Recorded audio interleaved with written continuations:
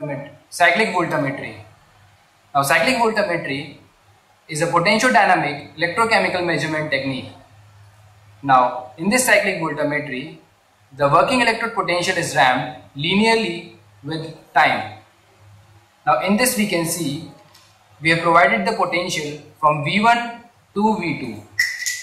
Now, this V1 can be called as initial potential and this V2, that is set potential or the vertex potential, is V2, from where the ramp inverses. We move towards the positive potential and we get the anodic peak current value as well as the potential value. Similarly, when the ramp is inverted, we get the cathodic peak potential and the cathodic peak current value. Now, in cyclic voltammetry, we can see the initial current which is obtained is capacitive current. Now, the capacitive current is obtained by the double charge layer being formed at the surface of the electrode. After that, as the experiment progresses, we get the peak current values and the peak potential values. Now, as we get the positive current, we get the positive potential and positive current, and when we go towards the negative current value, we get the cathodic peak current and the cathodic potential. Now, with the axis of time, we can see on the time scale, we can see that the working potential ramps linearly with versus time from V1 to V2, and then the ramp is inverted V2 to V1.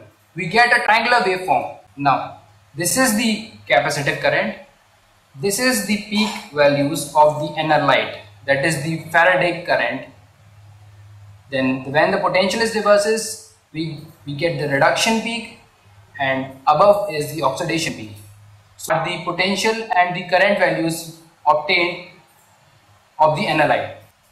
Now, to know whether the reaction is reversible or not, the difference between the peak potential, that is the anodic peak potential, and the cathodic peak potential obtained should be equal to 59 millivolt. Similarly, the ratio of the anodic peak current values as well as the cathodic peak current values should be equal to 1.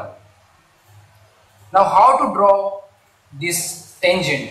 We will draw the tangent and draw perpendicular to it the point which we get on the peaks.